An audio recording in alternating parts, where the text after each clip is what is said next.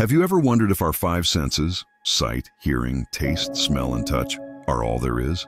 What if I told you that our understanding of human senses might be limiting our potential?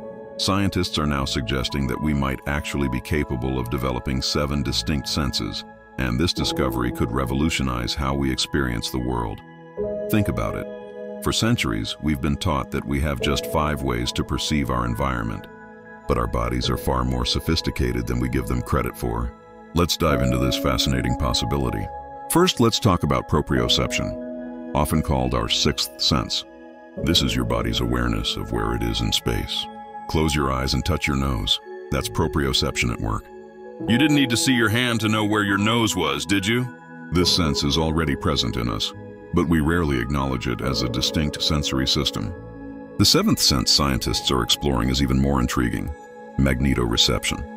This is the ability to detect magnetic fields, something that many animals, like birds and sea turtles, use to navigate. Believe it or not, there's growing evidence that humans might have dormant magnetic sensing capabilities too. Some researchers have found that certain human brain cells respond to magnetic field changes. While we can't consciously detect these fields yet, the potential is there. Imagine being able to naturally sense which way is north, like having an internal compass. It sounds like science fiction, but it might be closer to reality than we think. But here's where it gets really interesting. What if we could enhance these latent senses through technology or training? Some people are already experimenting with this. There are those who've implanted tiny magnets in their fingertips to physically feel magnetic fields. Others are working on devices that could help us develop these sensory capabilities naturally. The implications are mind-boggling. Enhanced spatial awareness could revolutionize everything from sports to surgery. Magnetic sense could transform how we navigate and interact with our environment. We might even discover new ways of experiencing art, music, and architecture.